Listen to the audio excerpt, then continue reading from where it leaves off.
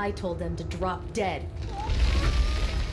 You wouldn't think it, but for a game that looks so chaotic, Necrodancer works because of the simple principles it's built upon. And it's a philosophy that dates back to the game's inception. The crazy idea of blending rhythm with roguelikes wasn't a gimmicky way to stand out, but the product of simple and rational problem solving. Ryan Clark and Brace Yourself Games wanted to make a turn-based roguelike that was fair. The compromise resulted in a rapid turn-based system in which a turn only lasted a second. Clark likened it to moving to a beat, so he played MJ's Thriller in the background, and well, the rest is history. As we said, this design attitude permeates throughout the whole game. There's the simple graphics that don't overcrowd the screen, or the fact that there's only 4 buttons that contains the fast and constant dancing. The alternating disco lights make it easier to skip to the beat, and building a rhythm multiplier into coin scoring as well as particular weapons and armor is simply genius. Necrodancer has a lot of complexity and strategy, but when broken down, its design is simple. Simply the best. Crypt of the Necrodancer lets you dance to your own beat by giving you so many different ways to shake it. Starting with the music, you can customize all the songs. As we found, not every song works. Whatever you choose needs to have a constant beat. But once we tried a song that did, specifically Sweet Dreams by Eurythmics, we were in awe.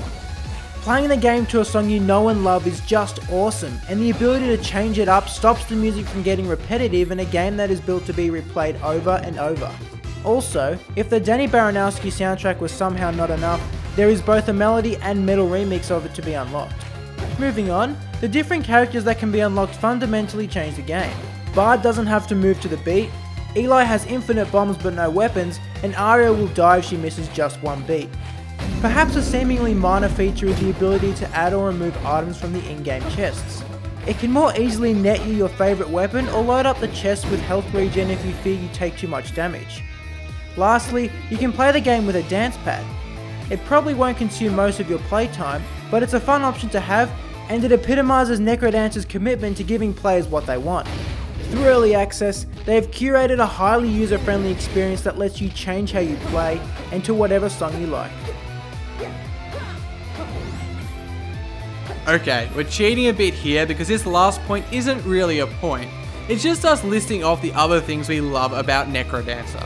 We love how the shopkeeper busts out his vocal talents midway through the awesome songs. We love the monumental amount of weapons, armor, relics, spells and shrines that add a whole extra layer of strategy on top of the dance floor grooving. We love the story that at first appears superfluous, but it's full of deep lore and intrigue the more you explore. We love the mini bosses that make completing every stage an accomplishment. We also love the big bosses and the character and stage design of them. They're just phenomenal. Simply, we love Crypt of the Necrodancer, and that's why it's our game of the month for April, and why we recommend you put on your blue suede shoes and cut loose with Necrodancer. If you want more Necrodancer info, we suggest you check out this mini documentary Brace Yourself Games made on its development. Thanks guys for watching, my name's Lawrence. And my name's Josh, we'll see you next time here on Indieformer.